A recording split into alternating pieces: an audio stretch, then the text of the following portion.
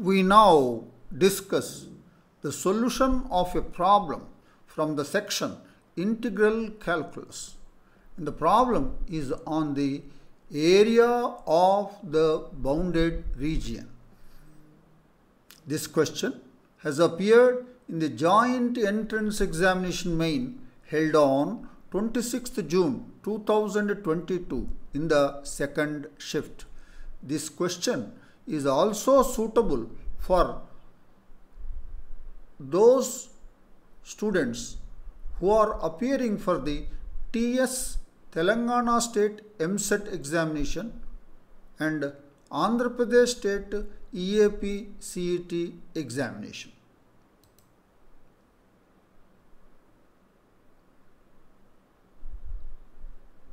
The given question is the area of the region bounded by y square is equal to 8x and y square is equal to 16 times 3 minus x is equal to.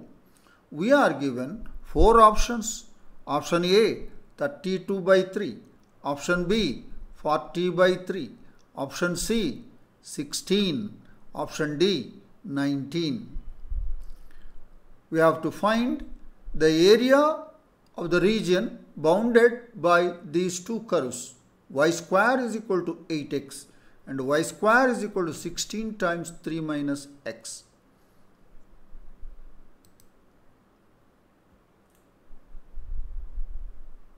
We are given two parabolas. Let's call the first one P1 is equal to y square is equal to 8x, and let's call the second one P2, second parabola, that is equal to y square is equal to 16 times 3 minus x. The first one, both are parabolas. The first one is a parabola with vertex at the origin and opening towards the right. And the second one is also a parabola with the vertex at 3, 0 opening to the left. So this is your y square is equal to 8x, and the next one is this is y square is equal to 16 times 3 minus x. So the vertex of the first one is at the origin, the vertex of the second one at 3, 0, that is A, and this is O, the origin. Now the points of intersection of P1 and P2 are given by y square is equal to 8x and y square is equal to 16 times 3 minus x equate. So we'll get 8x is equal to 16 times 3 minus x, and that will imply 24x is equal to 48. Yes, yes, and that will imply x is equal to 2. So when x is 2, y square is equal to 8 times 2, that is 16. Y square is equal to 16 will imply y is equal to plus or minus 4. Thus, the points of intersection are 2, 4 and 2, minus 4. And the points of intersection of P1 and P2 are, let's name P with coordinates 2, 4, Q with coordinates 2, minus 4. So let's see, this is your P and this is your Q. Agreed. Now the region bounded by P1 and P2 is between P1 and P2. So this region. So that is, this is the region bounded by P1 and P2. And we have to find the area of this region. Agreed. We continue in the next slide. So that's what we have so far. That's the region bounded by P1 and P2, which is shown here. And we integrate the area through horizontal strips. Horizontal strips. So like this. So we will integrate through horizontal strips. That means horizontal strip, horizontal strip, horizontal strip. So the whole of the area you will get. So, and now the area is equal to the area of the region bounded by P1 and P2, and that is equal to 2 times the area of OAPO, and the lower portion is the mirror image of that one. So that means therefore they will have equal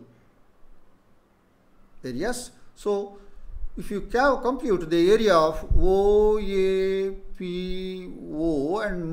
and multiply it by 2, then you will get the whole area. So 2 times the area of OAPO,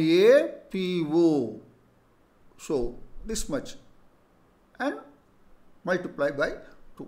So that is equal to 2 times the area bounded by P2, this one P2, and P1, and y is equal to 0 to y is equal to 4. Y is equal to 0 to y is equal to 4.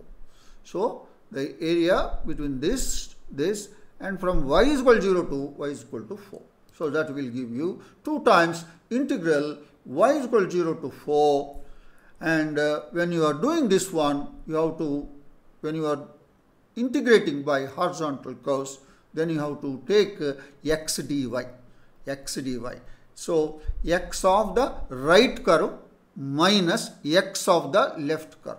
X of the right curve is this one. X of the left curve is this. So that is equal to 2 times integral y is equal to 0 to 4, 3 minus y square by 16, that is xr, x of the right curve, minus x of the left curve is x is equal to y square by 8. So they are shown in different colors also. Now y square by 16 plus y square by 8, when you add, this will be 2 times integral y is equal to 0 to 4, 3 minus 3 by 16 y square. When you add this, minus 3 by 16 y square. Integrate 2 times 3y, 3 by 16, integral of y square is y cube by 3. To be evaluated from y is equal to, from the lower limit y is equal to 0 to the upper limit y is equal to 4. Now evaluate this here.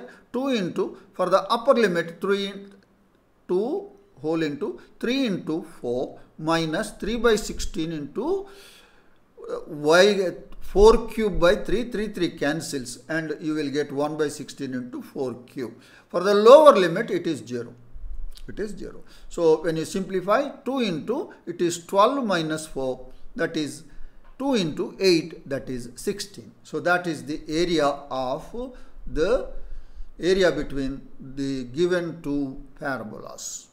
And let's look at our options. Our answer 16 appears against option C. The answer to this question is option C. That is the detailed discussion of the solution of the problem, which is based on the area between the two given curves. That is the area of the region bounded by two given curves. The given curves here are parabolas. And I am sure that you have understood the solution of this problem, and I wish you all the best. Thank you.